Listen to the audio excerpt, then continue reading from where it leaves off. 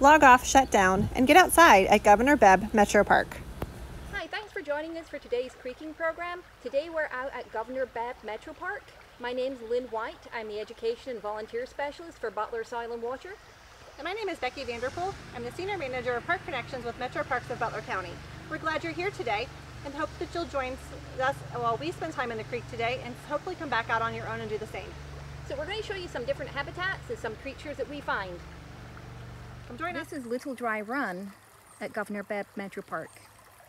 And we're going to look in the main channel, but we're also going to go and look in the backwater area that's over next to Becky. It's a great place for finding frogs and snakes and all sorts of creatures.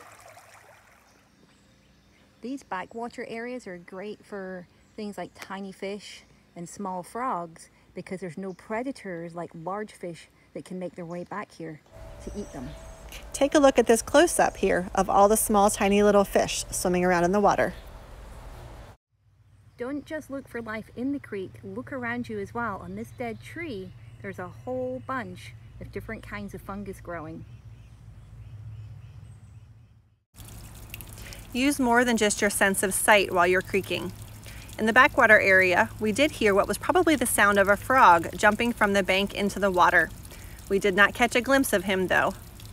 Then, while out in the main channel, we were lucky enough to get to see multiple tadpoles swimming in the water along with these little fish.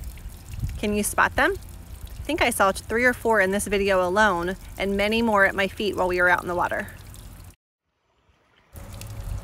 With my net and this food container that I brought from home, I was able to catch one of the tadpoles, so we all could get a closer look. Looking upstream, there's a deep pool, followed by another riffle area. So pools and riffles are different kinds of habitat where you can expect to find different animals. So here's the riffle area in this creek where there's lots of flowing water with lots of oxygen. So it's a great place to gently lift up rocks, look on the underside, but remember to put the rock back down with the same side facing down as was there originally. You might find jelly dots on the bottom of rocks like these. They're not always in a group like this, sometimes they're individual, and they're eggs that come from lots of different creatures like salamanders, snails, frogs, and lots of different flies. These eggs, however, I think belong to a darter, which is a small fish. Can you see the bubble just to the top left of the leaf on the bottom of this rock? We're not sure what kind, but it is eggs of some sort. Does anybody know? So once again, thank you for being here with us today. Just a gentle reminder when you're out creeking is sometimes it takes patience. We found things that we could see in the water but couldn't necessarily catch today, or there are things that we expected to see in the creek here today that we did not. You just never know what you're going to find when you're out in the water, but it's important to remember that finding some patience just to stand still and observe the ground around you, sometimes it results in things that you didn't expect. Thanks for joining us. Thanks. Visit our website so you can find out more about other creatures that you can find in many locations across the county. And more ways to log off, shut down, and get outside at yourmetroparks.net and butlerswcd.org.